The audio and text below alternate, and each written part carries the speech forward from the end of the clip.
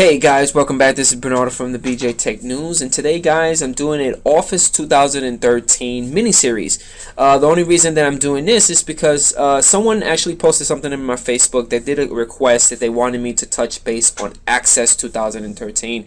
I'm not a huge big fan of Access 2013 because I'm not a huge database person, but I have used Access when I needed to use it. So I'm actually running my Office 2013 on a Windows 7 machine. In the past, I've done videos with Office 2013 and Windows 8, but with this mini series, I'm gonna use both platforms, Windows 7 and Windows 8. Doesn't really matter. So let's get started. And I actually placed a nice little shortcut on my taskbar, Access 2013. We're gonna launch it for the very first time. When you launch it for the very first time, you're gonna get into this nice little splash screen right here. I also have a video how to bypass this, so if you guys want to check that video out, go check it out. By default, I'm already logged into my Hotmail account, but most likely you're going to see this logged off. But what's really interesting that you're going to get what is it, seven options to pick from. About, I would say 95% of a lot of users will normally pick a blank desktop database. And why are you going to pick a blank desktop database? Because you're going to be customizing it for your workflow, for your working environment. Custom web app is normally used if your infrastructure or your work environment is using a SharePoint server, or you're using Office 365. You're basically doing everything on the web.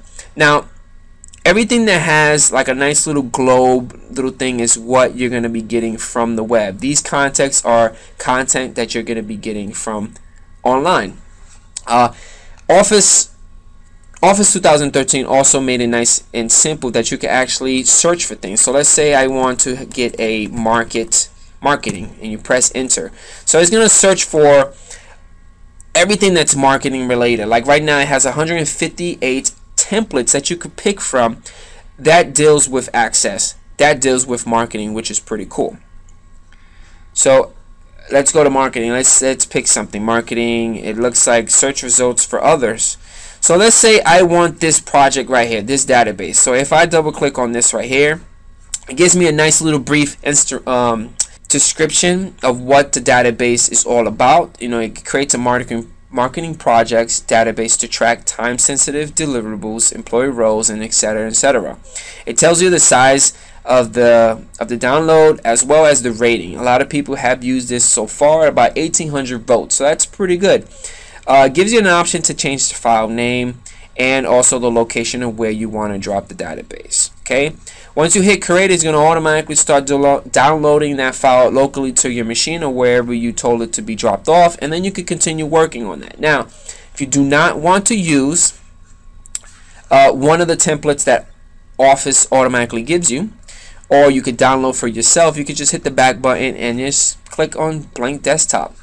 When you click on blank desktop database, you're going to get a nice little text box which allows you to name your database on the spot. So because this is our first database together, I'm going to call it, let's call it BJ database.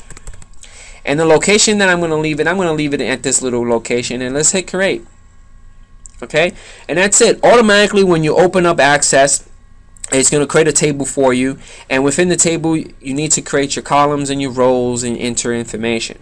Now this is only the first episode for you guys, so stay tuned for the following episodes because I got more. This Access is such a huge topic, so hopefully you guys enjoyed this first episode, this little mini series of Access 2013. If you have any questions or comments, leave them right below at the comment section, and don't forget about hitting that like button before you go, and I'll catch you guys later. Peace out.